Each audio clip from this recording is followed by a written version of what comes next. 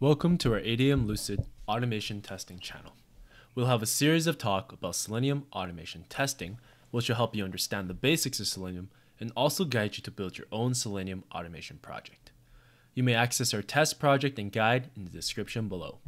Feel free to subscribe to our channel for any new videos and updates. In today's video, we're going to talk about visual regression test. So visual regression testing is a type of software testing that focuses on detecting unintended visual changes in a web application's user interface. This is particularly useful for ensuring that updates or changes to a website or application don't introduce unexpected visual defects.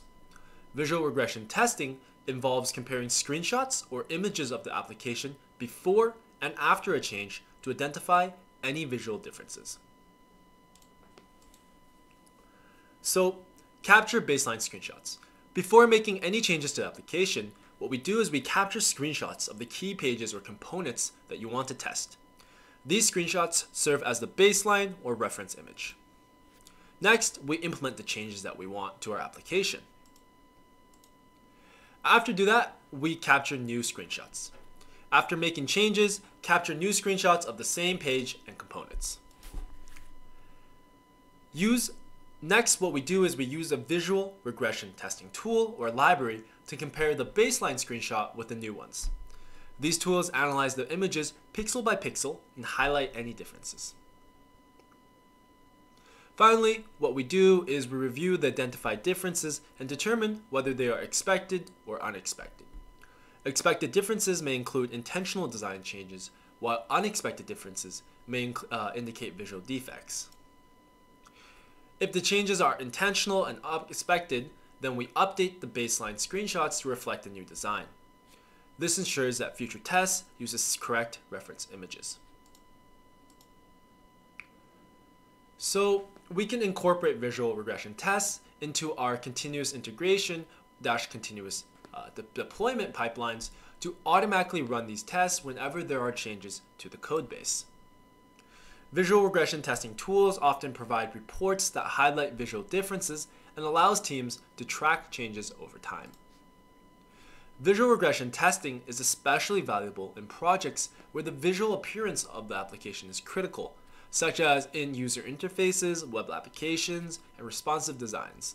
It helps catch visual bugs early in the development process and ensures a consistent and polished user experience. Okay, so next I'm going to show you how you can run this in your own Selenium project. So first, like always, you have to go to your pom.xml file and you have to add your dependency.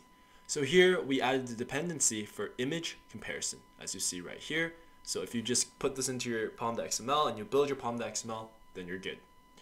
Next, I'm going to show you how you can implement it in your controller class.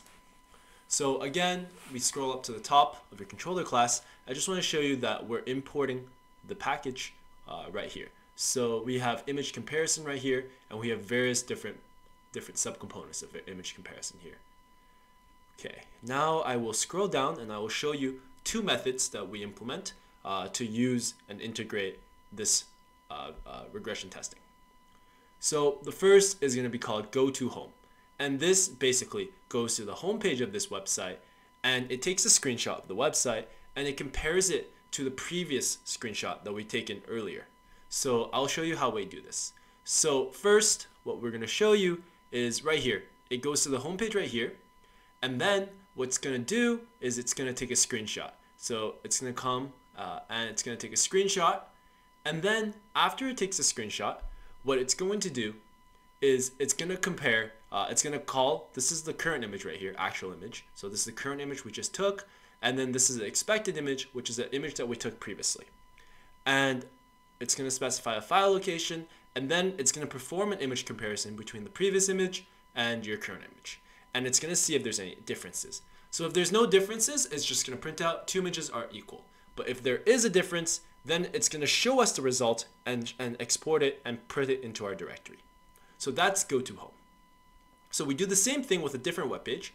So this web page is the golf web page on this website instead, and basically it takes a screenshot of the golf web page currently, and then again it takes this picture of the golf web page from before, and it does a comparison between the two pictures. And again, if the two images are equal, it'll just type two images are equal. But if they're different, then it'll just export the image specifying the differences between the two images into our directory. So I'm going to show you some different test runs of this so you can get a better idea. So first, I'm going to test the go-to homepage. And so because we basically didn't make any changes to the homepage, this should be the same as the expected image from before. So I'm going to right click and I'm going to run this. So I'm going to let it run.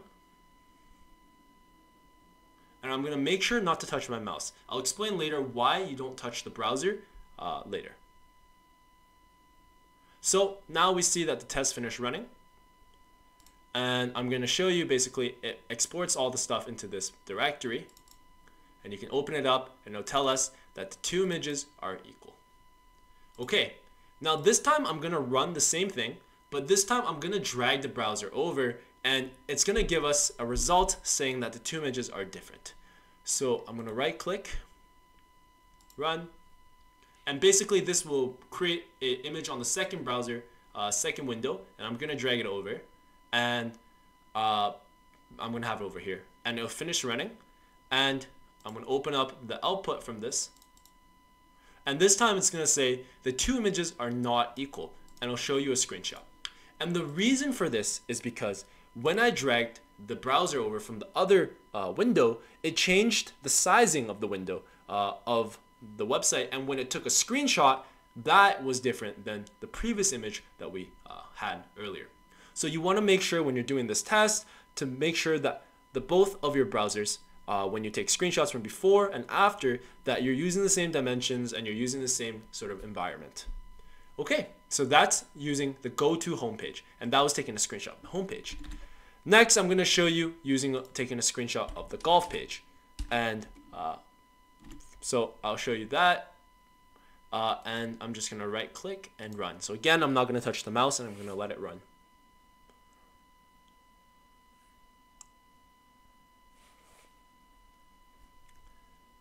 Nice. So now that it's done running, I'm going to open up our directory. I'm going to open up this file, and it's going to say the two images are equal. Perfect. So what I'm going to do this time, a little bit different, is I'm going to go to the go-to golf instant method right here, and I'm going to uncomment 2 lines of code. So right here, and right here. And basically what this does is it logs in to the website first, at the golf page right here, and then it takes a screenshot after. So because of logging in, it's going to change your website interface, and so what we do and what we expect is that the images are going to be different. So after doing that, I'm going to run this go-to again. So I'm going to run go-to, actually I'm going to run Visual Edge right here. Not going to touch the mouse, going to let it run.